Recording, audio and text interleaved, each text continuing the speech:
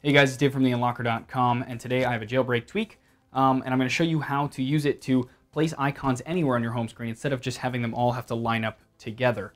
This will allow you to have little spaces in between them and move them around and put them in different places. Open the Cydia store, tap on search in the bottom right, and type in Gridlock. Tap that. Tap purchase. Sign in with whatever account you want to use. Enter in your password. Then tap close, and the purchase will turn into an install. Tap that, tap confirm, and wait for it to install. Then tap restart Springboard and wait for that.